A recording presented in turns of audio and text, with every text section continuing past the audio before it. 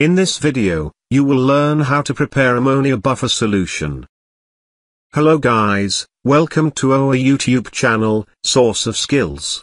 Please like and subscribe for more informative videos. First of all, take a weight balance and power it on. Now, put a petri dish on it. Don't forget to tear it down.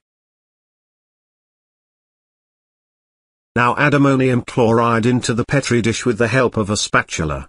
Weight precisely up to 16.9 grams. Now add this ammonium chloride into the distilled water. You can take distilled water up to 150 to 200 milliliters for mixing. You have to mix it with the help of a spatula. Now take ammonium hydroxide, we also call it ammonia solution. Pipette out 14.3 milliliters ammonia solution and put it into this beaker. Now pour all the solution into the 250 milliliters volumetric flask, with the help of the funnel. You have to fill the volumetric flask up to the 250 milliliter point. For that, you have to add more distilled water.